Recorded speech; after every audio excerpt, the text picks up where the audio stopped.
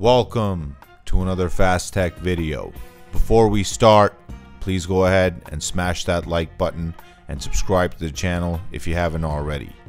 In today's demonstration, I'm going to be showing you guys how to jailbreak a PS Vita. This video was brought to you by the Fast Tech Pro Auto Kit, which is an automatic screwdriver that disassembles all kinds of electronic devices. Check the links in the description box and the top comment. FastTechStore.com carries all PS Vita parts. Check the links in the description box and the pinned comment, and you can use the coupon code YouTube for a discount. Let's get started. In today's video, we're going to be working on a 2000 series PS Vita, or also known as a PS Vita Slim. On a later date, I will be doing a 1000 series as well, which is this one right here. So if you want to catch that, make sure you press that subscribe button. You can check the model number of your PS Vita at the back. This one is a PCH 1000, and if you have a first gen PS Vita, the OLED model, you need a memory card to do a jailbreak. You can still use this guide to do a jailbreak on one of these, but you will need a PS Vita official memory card like this one. But once jailbroken, I recommend an adapter like this one, so you can use any SD card of your choice. And we do sell the adapters at FastTechStore.com for anyone who's interested. Links in the description box and the pinned comment. And once you have this adapter, you can use a 256 or 512GB SD card, which should be enough to host quite a large number of PS Vita games. But for the PS Vita 2000 series, there's no memory card required, and the process is very straightforward. So to start, we're gonna open the browser, and then we're gonna go to start.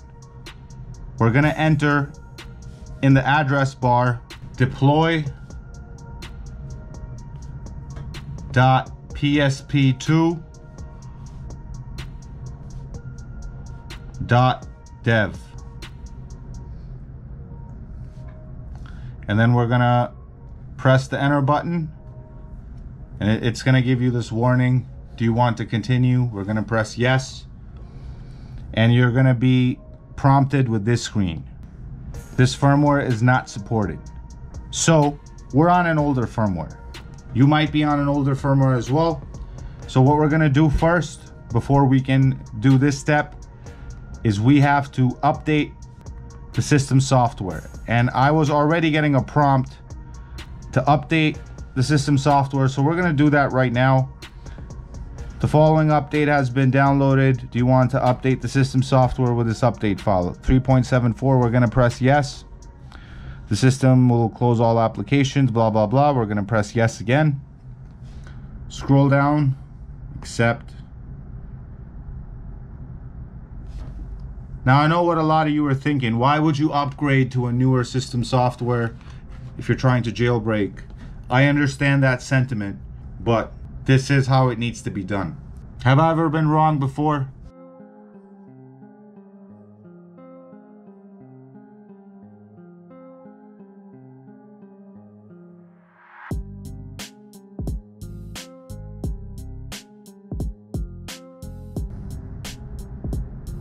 It's installing the system software update. Now it's going to restart. We're going to let it do its thing.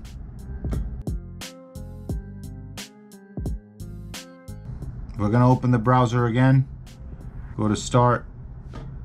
We're going to go back to the same address, jailbreak.psp2.dev, which is the redirect, but the actual link that you're going to use is deploy.psp2.dev.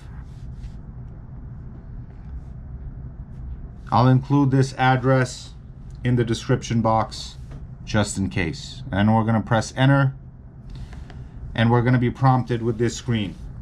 It's going to say welcome to Henio. Unlock your Vita and run unofficial games and applications, supported firmwares, blah blah blah. And we're going to press this button that says unlock my Vita. You're about to launch, blah blah blah. And now when at this screen we're going to press unlock, we're going to see this screen. There's going to be a couple of options here. The first one is exit, which we're going to ignore. The second option is install Henkaku. We're going to press X. It's going to install Henkaku. When that's done, we'll be back to this screen. Then we're gonna go down to the third option, which is install Vita deploy.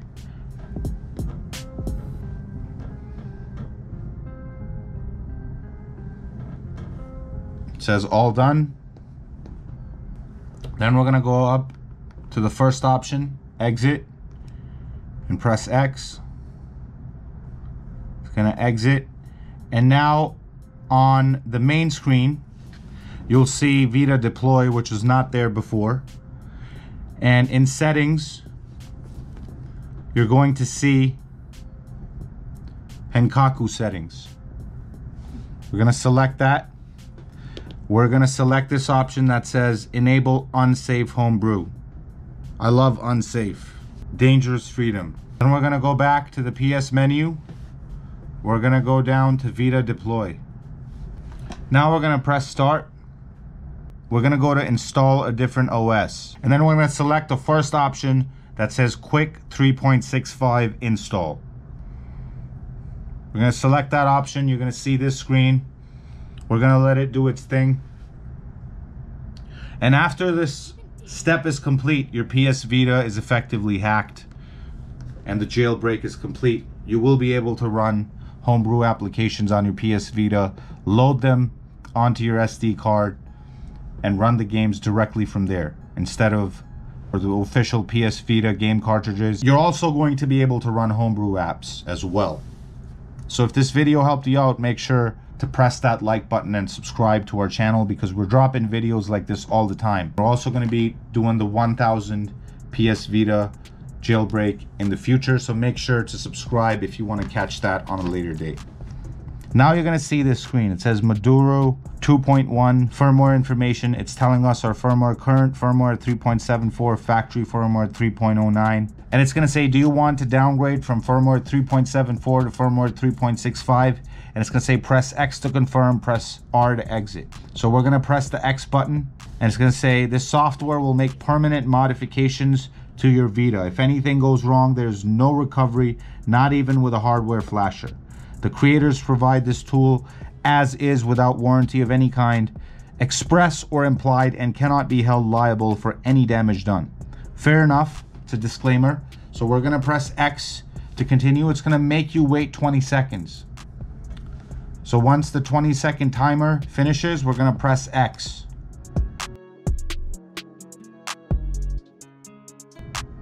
And now you're gonna see this screen, which looks like any other PlayStation system update screen. And as I mentioned, guys, please like this video and subscribe to the channel if this video helps you out, because that helps us out a lot. And if you have any questions, leave them in the comment section. I try to get back to as many people as I can.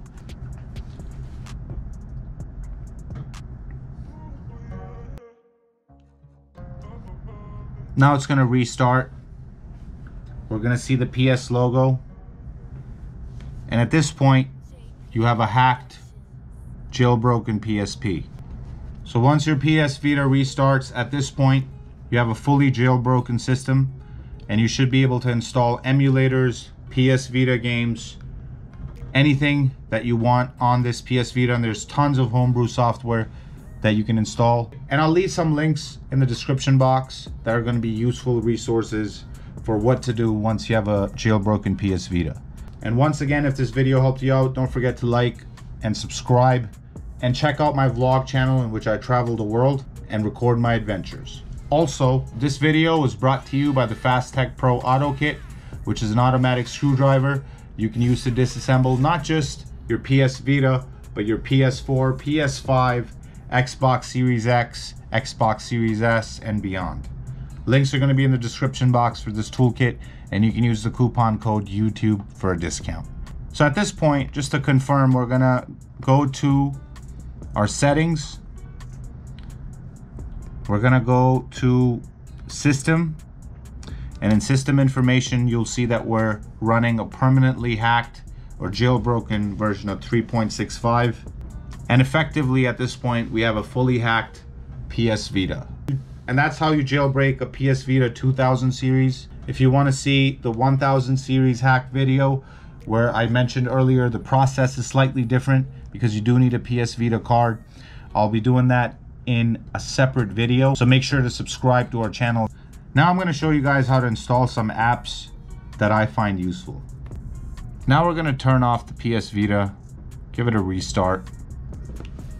Once restarted, we're going to open up Vita Deploy, which is going to be at the bottom. We're going to go to App Downloader. You should install Vita Shell. It's a very good file manager. Vita DB Downloader, where you can download a ton of homebrew. Then we're going to install Adrenaline if you want to use PSP emulation on your PS Vita. So this will allow you to run your PSP backups on your PS Vita. We're going to check that box. We're going to install Package J or PKGJ. This is going to let you install package files directly on your system. You can also install Vita Save Manager, which will let you manage your save games, as the name would suggest. You can also install custom themes with a custom themes manager. And there's a bunch of other applications that you could choose to install, but those are the ones that I would recommend. And then we're going to press X on download selected apps. So now it's going to show you this screen. It's going to do its thing.